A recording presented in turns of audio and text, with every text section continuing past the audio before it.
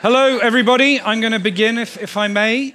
Welcome to this session. Hope you enjoyed the last one. My name is Sebastian Bailey. I am the co-founder and president of MindGym, and we're here to answer this question: what does it take to change culture, and is it worth it? And I feel very, very privileged to have James Bardick and Jenny Gray, both from Citi, join us today to tell us the story of the cultural transformation that Citi has embarked on, a 3-year journey of which they are 18 months through at the moment. And it's a real treat to have you come and actually give us the inside story of that transformation. So I wanted to start with these 3 questions: why this, why now, and why us? So why this particular topic? Well, to be able to get an insight of one of the largest organizations in the world engaged in cultural transformation and using a behavioral science approach to make those sorts of changes, we thought was an opportunity too good to pass up in terms of sharing that particular story. Why now? Well, I don't need to tell you about the amount of volatility in the markets over the last 18, 24 months. Enormous amounts of change where we've had to look at changing business models, changing operating models. And of course, that leads to us thinking more deeply about what our strategy is and how do we deploy that. And of course, we then have to execute on that strategy. Our execution is only going to be as good as the culture in which it is operating. So in many respects, our ability to drive the changes that we want to see strategically are entirely dependent on the culture that we have to be able to deploy it. And in a period of significant change, it's important to be thinking about that culture now. And then why us? Well, many of us are either embarking on a culture change journey, in the middle of a culture change journey, or considering to engage in one. And so for all of us in this room, I'm sure it's super relevant to you, which is why we chose this particular topic. Sound good? Yes, excellent.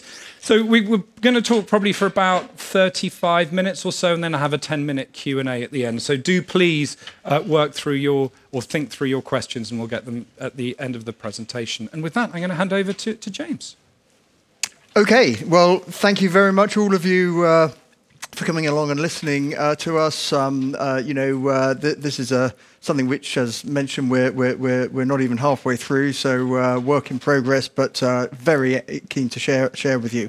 Now, some of you will know who Citi is, some of you won't so much. So I'm just going to take a tiny little bit of time just to set the context by, what is Citi?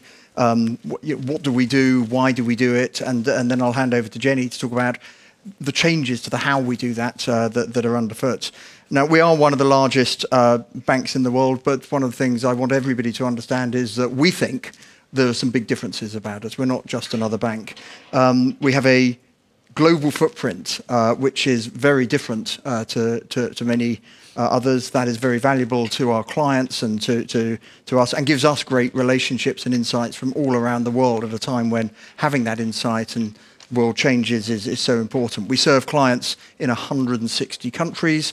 Our people operate and do that from 95 different locations. That's a very significantly larger number than any of our peers, and that makes us different.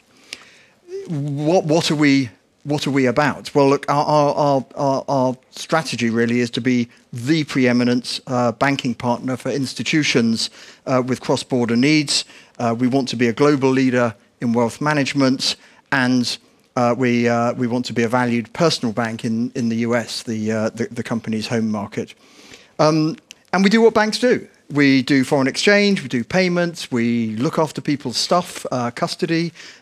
We join investors with users of capital around the world. The reason that we do that distinctively differently is we are very much focused on doing that for clients across borders on a very, very regular, almost continuous basis. So that's really at the heart of who we are. And our clients, well, they're corporates. I mean, Emma, GSK is one of our clients. Many of your companies are clients of Citi, and you will probably know that it's partly to do with our globality and our capabilities and our people that have that expertise and those that knowledge that means that you're our clients. But it's financial institutions, investors, asset managers, other banks, insurance companies, a great range. But also governments look to us as well.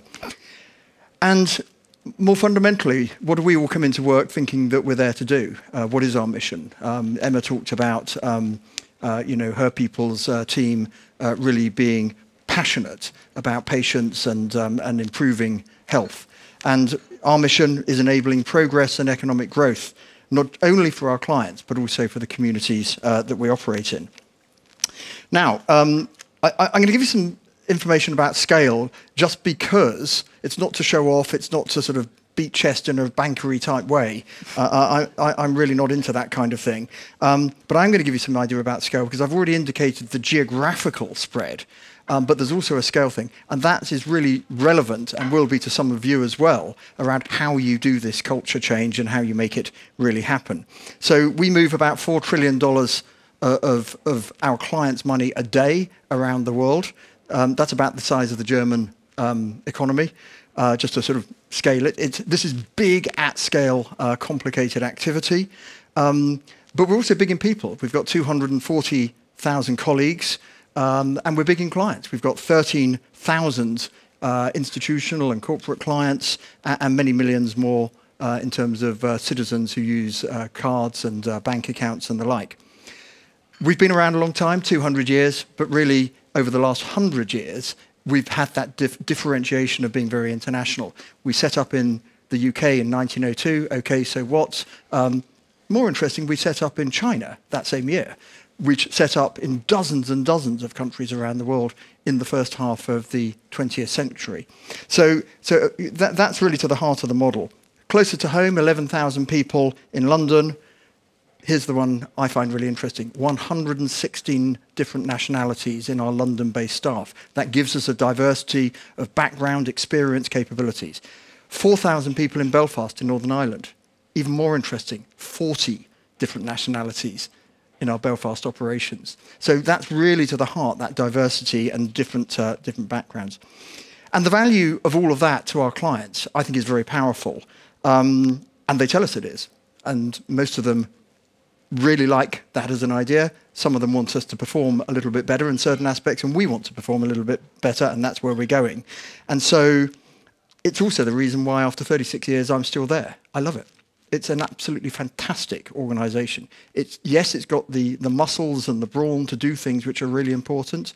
It's got the brain and the knowledge and the insights and the experience which are important, but it's also got a heart and a soul which really, really matters and makes it a really, really great place to work. So can we be better? Must we be better? Must we change? Yes, we have to. And we own that responsibility to make that happen. Cue Jenny. How are we going to do that? Thank you. And I'm going to start by saying thank you for coming to this session, because I was looking at all the other sessions and wished I was there, actually. And you're here, so we hopefully it will be worth your while. As you can hear, James says, we didn't think our culture was broken. We're actually really proud of our culture. But we have a new CEO last year, or the year before last, Jane Fraser. Yay, first female Wall Street CEO, British woman, and new strategy for Citi. And as the saying goes, if you don't change your culture to meet your strategy, the strategy will be eaten itself for breakfast by culture. So we needed to make some shifts in line with the strategic changes she wanted to make. And in particular, as part of that, we wanted to empower our people to be faster, more nimble, to take the right actions to meet the needs of our clients. And as you heard Octavius say when he talked about this session, culture can be a bit like jelly, really amorphous, potentially, everything and nothing, owned by everyone and no one. So how do you put some structure and have a strategy around that? So we started by putting in place a model. We didn't exactly make it up, we customized it a bit, about how we thought about culture. So at the top of the model, you can see, we want to articulate what is the culture that you want to drive towards that is going to meet your strategy. But ultimately, culture is a combination of what you believe, you can see that in the middle, and how we behave. And that is evidenced through behaviours in norms, leadership, who and how and what we reward, and the decisions and choices we want to make. So these things at the bottom are sort of drivers of culture, of course. Tone for the top you hear about a lot when you hear about culture change. But there are also levers you can pull in any combination you want to, if you want to make adjustments and tweaks to your culture. If you're an anthropologist, you would call some of these things rituals that any organization has that really are not only an exemplification of your culture, but they also reinforce it as well. So in the program that I lead, which is, as I said, the longest job title in the world, Accountability, Culture and Talent Transformation, we focused on, we identified a number of elements within that model that we wanted to pick to actually work on to change our culture. So we included elements like governance structures and who's in what committees and who gets to make what decisions, performance management, talent management. Talent management is really important. If you think about anyone that's ever worked in a bank, and I know there's some here, how you get promoted to that sort of real leadership layer of managing director is one of those rites of passage that really is an important part of organizational cultures in banks. And so what we did last year is we made changes to that process. We made it more consistent across all business lines. We made it more objective in terms of what the data was feeding in, and we made it more transparent, because a transparent process is usually and pretty much always makes it better for people who don't perceive themselves to be in groups, etc.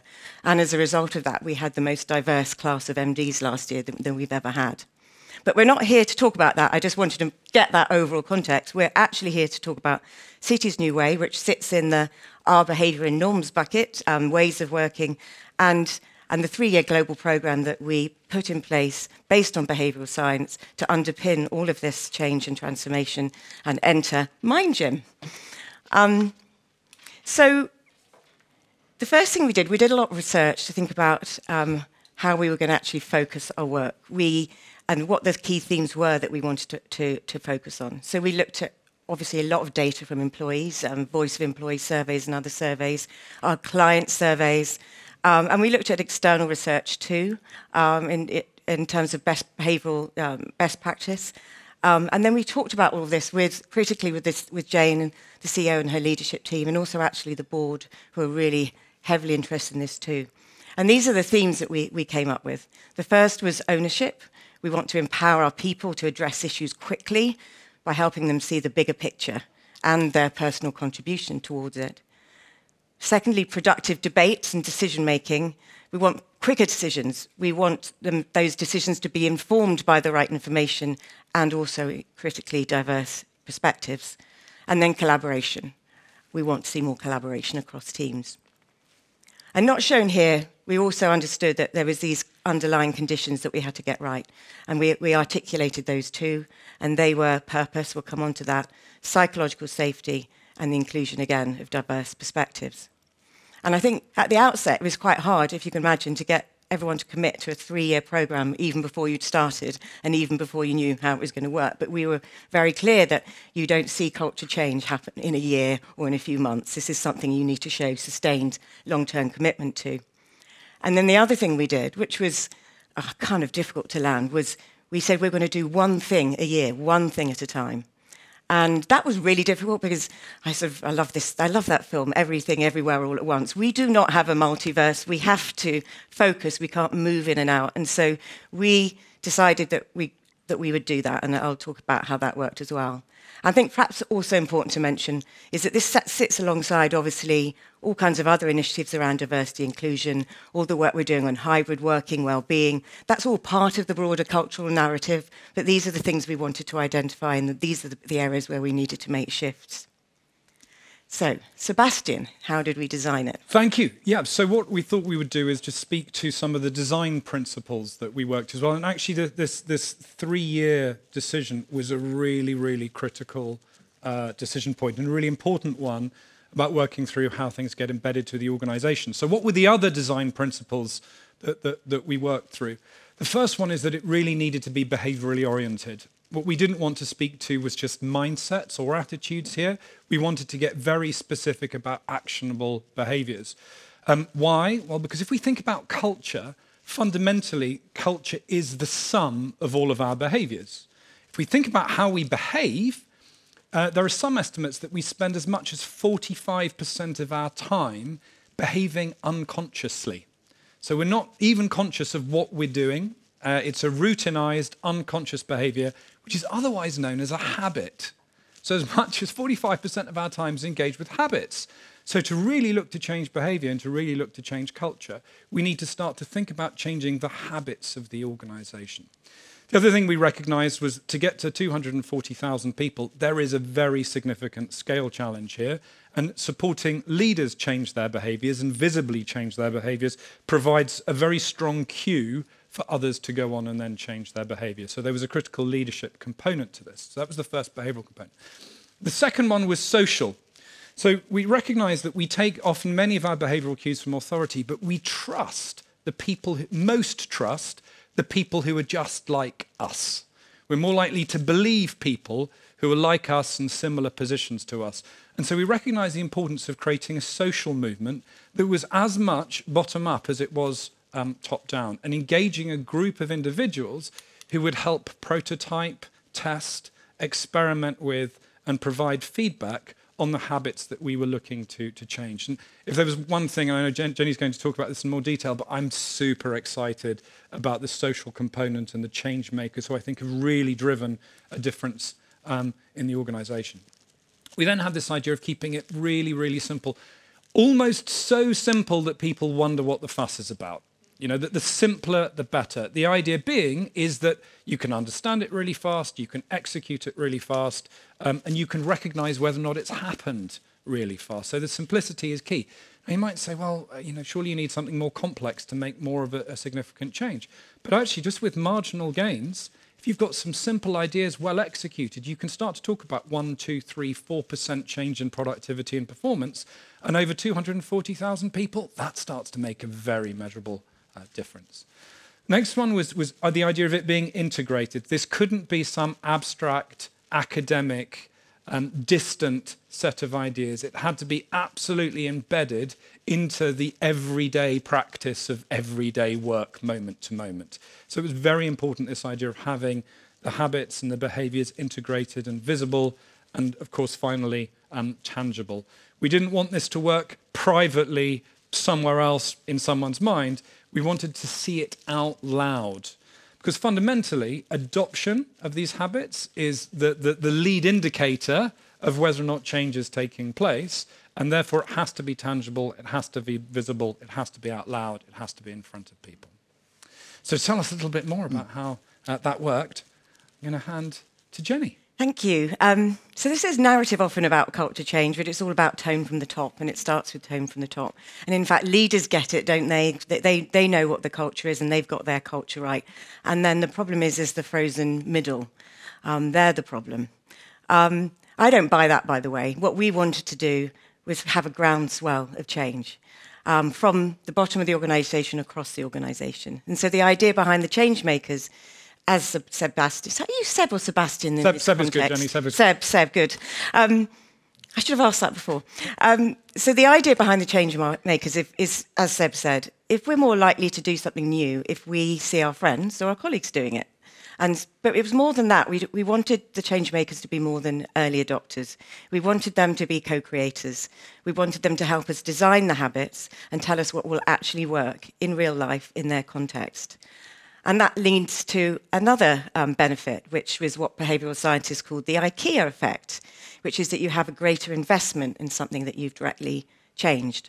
Those behavioural scientists have never witnessed a piece of furniture made by me from IKEA. So this was very much a volunteer initiative.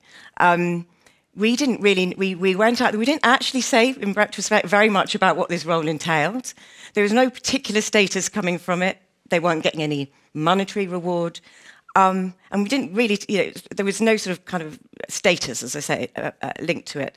So we had no idea really how many people would put their hands up. Literally, we had no idea. We agreed that if we had 500 in an organisation our size, at least, and as long as it had geographical spread and we had spread of levels and it spread across all of our businesses, that would be a good number of people that would help us do that co-creation and ensure that the habits were really going to work and land. When the invitations went out, we were literally bowled over because very, very quickly we had 2,700 people volunteer to be Changemakers. We actually had more than that. We just almost couldn't onboard them all into the process. And now we've got 5,000 people who are really very visible role models. They literally equally represent all parts of our business, the investment banking business, our consumer banking business, technology, functions, all levels, all parts of the world. And in those, you have these dark days of self-doubt when you start some of these programs and it's a bit sort of out there and not quite what we've done before. And in those days, I would look at the Excel spreadsheet, which had literally 5,000 names and all of the reasons they gave why they wanted to be Changemakers. And these were 5,000 people that really loved the organization. They could see what needed to change and they wanted to be part of that change. And so that would inspire me every day. So I think maybe with that, we can put that sort of tired sort of leadership trope of the frozen middle to bed. What you need to do is have a well thought through strategy that can be communicated and that people can understand and be part of. So, as I mentioned earlier, we started by focusing on ownership. And why we did that was that because we're a huge organisation, as James said. And in any large organisation, and particularly one that's changing fast in a transformation as we have been, the risk is that people lose sight of their role and how it connects to that overall purpose. Everyone knows that overall purpose of enabling economic progress. But do they remember how that role that they do connects to that purpose? And people are in highly specialised role, and they're quite distant sometimes, they feel, from those processes. And there's a lot of noise in the system. So it's really easy to find it hard to prioritise, to understand what's important, what's urgent, where am I accountable, and where could I use my time most productively. And so one manifestation of that is this meeting, and this cartoon meeting where people are sitting around the table and they're not even sure. They're scratching their heads, asking each other why they're there and what they're meeting about. So we started with why. We're all hearing from Simon Sinek later, so I don't need to explain to you the power of why. And literally, the first habit was as simple as this, which is that we asked people at the beginning of a meeting or a new project or whatever seemed relevant, 3 questions. Why this? Let's establish clarity of purpose over what we're doing. Why now? Let's create a sense of urgency and understand the time frame. And why us? Let's understand and establish each of our individual roles. I think it was really, people think that they do this. They just don't enough. They don't habitually do it. And they think, well, why do I need these 3 words to do it? The important thing was having a shared language about it so that people see everyone doing it in the same way. And then the next habit was as simple as at the end of that meeting or project, you would actually just say who owns what, and you would establish who is accountable to move it forward, so that you don't drift out of a meeting thinking you knew what was going to happen next, but actually no one knew who was actually going to drive something forward. And so the core vehicle that we used, sorry, I've got a really dry mouth. I'm going to do that now. We started by introducing these habits through. I mean, you don't need a lot of training, let's be clear, in these habits, but we did find that we introduced them with 125 workshops that reached 21,000 people that actually volunteered to come to these workshops. They weren't like these mandatory trainings that banks do a lot. These are literally just marketed, and we asked people to come. And I think there was a bit of a word of mouth, because as soon as they realised they were different and new and actually quite fun, people wanted to come. But even if they didn't come, you can use these habits because you can see other people using them. And also we followed all this up with a really sort of high-profile communications. But the attendees of the workshops, following the workshops, received follow-up communications. And those were to nudge people into actually using the habits by offering practical suggestions of when and how to incorporate them. And we did other things, like we integrated the questions into the beginning of PowerPoint decks that we used to introduce meetings or new projects. We got leaders to use them at the beginning of town halls. One thing that really worked was that we created a Zoom Outlook plugin, so that when you sent a meeting invite, it asked you to populate why this, why us, why now into the meeting invitation. that would help you as a receiver to establish whether that's a meeting you definitely need to be in, or could you be somewhere else. We even wrote a template email that you could write back to the meeting organizer saying, you haven't answered those questions, so therefore I will not be turning up to the meeting. And it was one of those things that people I don't think use so much, but actually it was just the fact of doing it was an empowerment that people could take control of how they use their time. It's a useful point, because I noticed a number of people chuckling then. Actually, having humour and positivity as part of this, really important, really has helped people refocus. Yeah, and I think it sort of helps ground it. It makes it not so worthy as these culture change things can be. The other things we did, we had stickers. Once we came back to the office, you walked into a meeting room on the outside, it said, why this, why us, why now? And as you left, it said, who owns what? Not a revolutionary idea. You go into a bathroom, and you will see, please remember to wash your hands as you leave. So there's no new ideas under this sun, but it's how do you kind of repurpose some of them for your objectives. And I think one of the, as James said, it's not rocket science. And you can have people say, look, we've got these big strategic challenges, and your answer is to ask us to ask the question why. It sort of feels like you needed something bigger and grander. But as Seb talked about, I think what won the day was this power of this shared language, this emerging realization of that if everyone everywhere is doing this all at once, that you have those incremental improvements that come from that. And you hear stories would start circulating of people, for example, reviewing their diary for the next week and just choosing to take a whole load of meetings out because they just asked themselves those questions. So that whole thing about the allocation of time and where you put your energy and empowering people to think about that was one of those benefits that came out of this that we hadn't necessarily thought about, but we heard Emma Walmsley talk about the importance of that earlier. So, James, I think you're going to give us some harder facts about how we... Sure, I absolutely am. But just before I do, and I promise I'm not going to reawaken the frozen middle, but I do just want to put a perspective. I mentioned earlier that I've been with the firm for 36 years. I explained why the very solid root parts, to use Emma's language around culture, meant so much to me. But actually, all of us used to get frustrated at wanting to be better, wanting to be better performance, faster, nimbler, and serving our clients.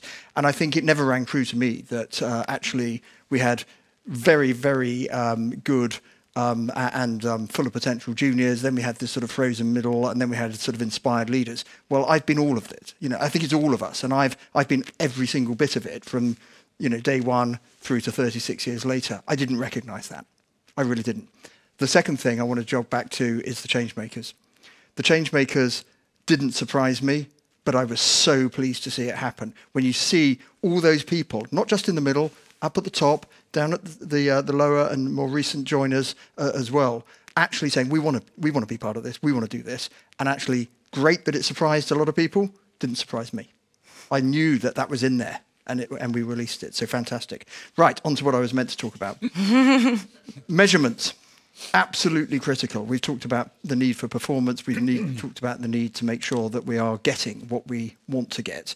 And so measurement was extremely performance important. And because of that, a comprehensive measurement strategy was designed into the program to ensure that the Citi New Way program was going to, the impact of it was going to be both aligned to the initial behavioural research and the validation of the issues that we'd come up with, but actually that we could track it and we could course correct and we could really manage it.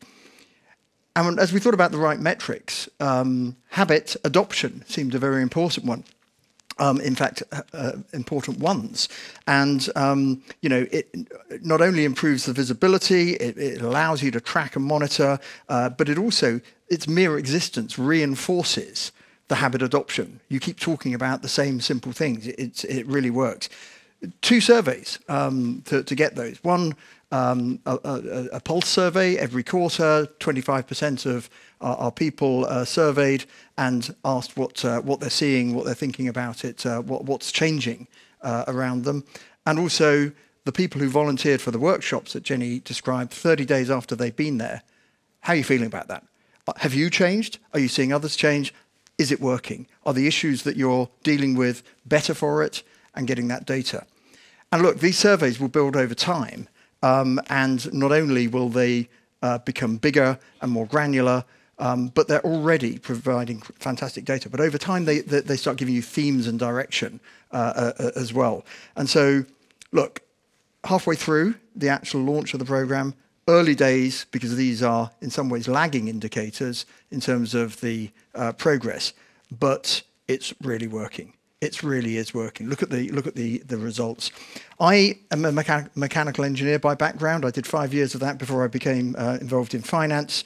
I'm always asking for the validation and the numbers and do they add up. Well, 60% of our colleagues, okay, coming out of these surveys, were seeing the ownership habit in action, in regular action. I've been told by some really smart academic people that if we got to 20%, we'd get close to a tipping point where that would start to become an institutional habit rather than just personal habits. And we're at 60. It's fantastic. And that is surprising. That really, I and others were very positively surprised. So we're onto something here. But let's also look at calibrating the data from things we were doing already. We've, for the longest time, done a Voice of the Employee annual survey. I'm sure many of you will have similar things in your organization. And from that, we got the fact that 83% of our colleagues said that they were satisfied with their involvement in decisions that affected their work. Now, the absolute number is high. I love that. But the real big one for me, and I've looked at these surveys for years, for decades in my case, and we've got really worried about plus or minus 1 percentage point downs and really excited about plus or minus 1% percentage point increases, and we got up 10% since the previous year. It really, really moved the needle. We've got to see if that's sustainable and how it carries, but that was a big, big impact. So I think it's working. It's there. We now have to maintain and sustain. 88% of our colleagues think that their team take ownership around them. And so these are great numbers. I think the little caveat here is that these are sentiments. They're not actual results and they're not actual outcomes yet. And that's where I get to the really interesting part. We talked earlier about the integrated approach. Seb talked about this having to be integrated. We'd have stuff around culture, stuff around initiatives that we were doing, and good or not so good results coming from that. We'd then have the business metrics, we'd have some of the financial metrics, and what was the connection?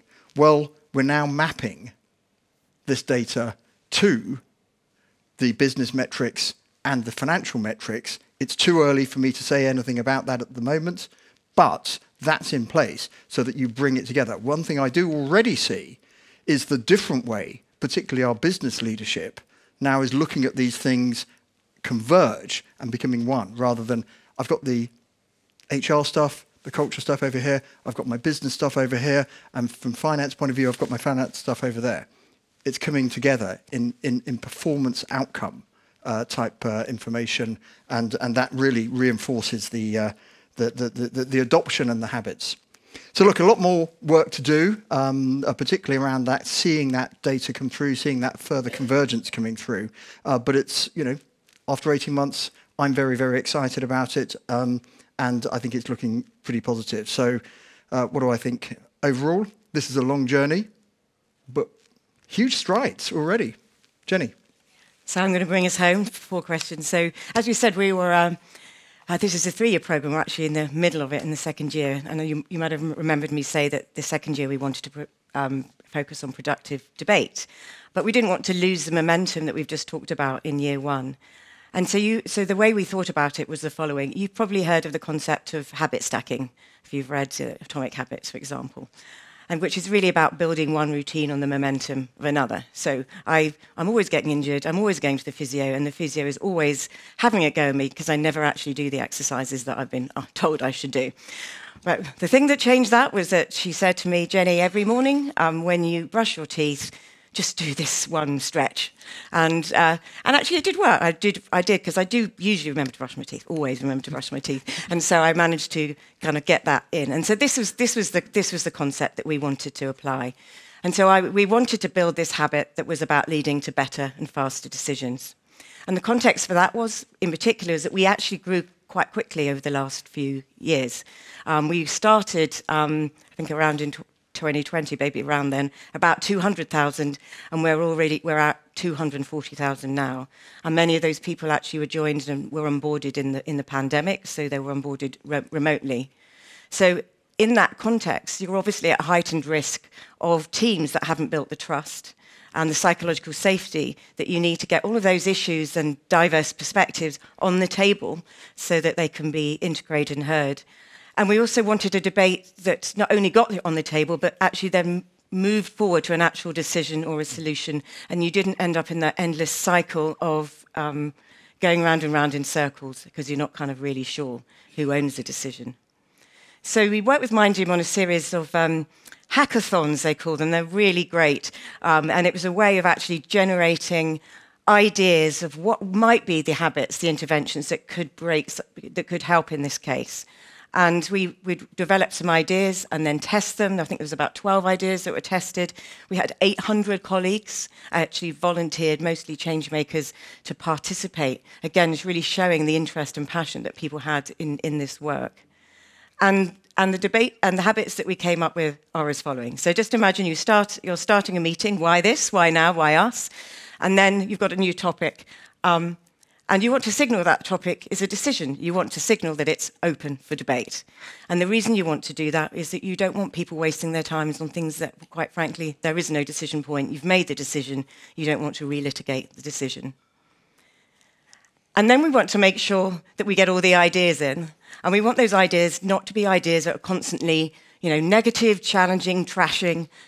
So we want to introduce a language of build. So when you put in your idea, because I've got to build on that, it automatically gets you to think about moving this forward, creating something, not getting into this idea that challenge and debate has to be negative and confrontational. But then we are working in a bank. We're in the business of risk management, so it's everyone's responsibility to understand risk and to flag risks and issues. And so flag is when that is happening. And in fact, a red flag when you have a deal breaker, so you can quickly get that to the table as well. So we've only just introduced these habits, so I've got no data at all really to tell you how these are working, except for we're seeing them being used. James was just telling me about that being used in an operating. This is anecdotal because it's new and we haven't got it yet. Here's one little bit of anecdotal evidence in some of our most senior governance meetings, where some of the thorniest issues are raised, discussed, decisions are required. And then we have to take minutes of those, and those minutes go often to boards. They can even go to regulators. One of the interesting things for me is that the people taking the minutes say they're getting much clearer discussion. They understand what the topic is, what the issues are, how those develop in the build, what the flags that are raised are, the evidence of the challenge, etc. And it's anecdotal, it's early days, but they feel they are already better meetings. We actually made the workshops only 45 minutes this time. As I said, this is not rocket science. You don't actually need the workshops.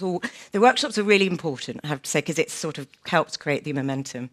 But you can actually learn them from watching other people using them and from the communications, as I said. But what's interesting is that we made the workshops 45 minutes this time.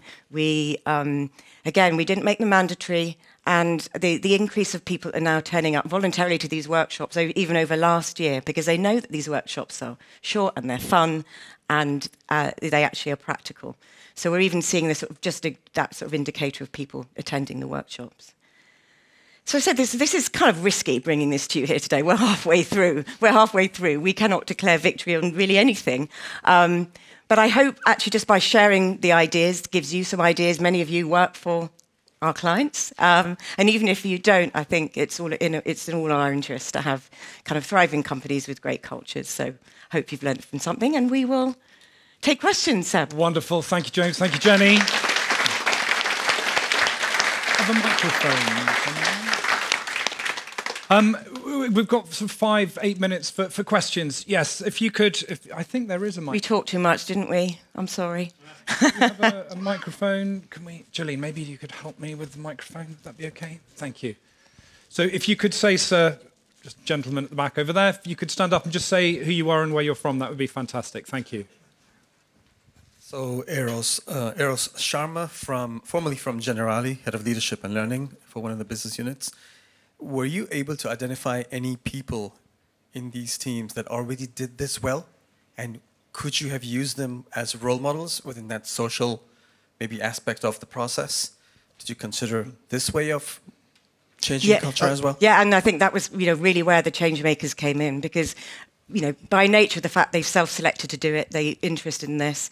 And then, of course, these were the early adopters, and we profiled those on, internal social media, and then, we talk about them and show how we're using it. It was a really important part of the... So were they volunteers, or were they selected because you already detected or knew that they would behave in this desired way? Well, the Changemakers were volunteers initially, but we obviously got to know people and, could choose who we would profile because we could see them doing a really good job. And it was also good to have sometimes surprising people do this as well. People that perhaps not, the people that really people look up to, but they may not think would be someone that would put their name forward for these kinds of initiatives. Thank you. Yes, so just in the second, Sophie, if you could, the second row, there we are. There's a microphone behind you. Fantastic discussion. I'm Carl Ghiwala from Veritas Technologies. I'm just curious more on the discovery and kind of the decision on what habits to propagate across 240,000 colleagues. At what level of those at the organization was that made? Was that wisdom of the crowd, or was that a small group of people kind of arriving at those habits? It was a combination, in the sense of there was a leadership decision that ownership was a theme. So then you start digging into the theme. What are the blockers that are getting in the way of ownership, both at Citi, but just like in the research out there? And then you sort of start whittling down into, what are the kind of behaviours that might be easier to adopt. But then it became about testing them at scale. And so it wasn't really Jane saying, everyone's going to say, why this, why now? We went from that to a recommendation, which they, obviously agreed was going to work at Citi. Yes, can we go over here, please? Louise Benford, the AA.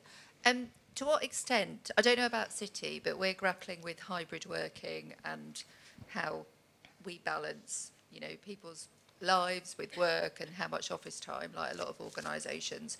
And to what extent did your approach to hybrid working, and I don't know what your approach is, did it help or hinder the cultural change journey?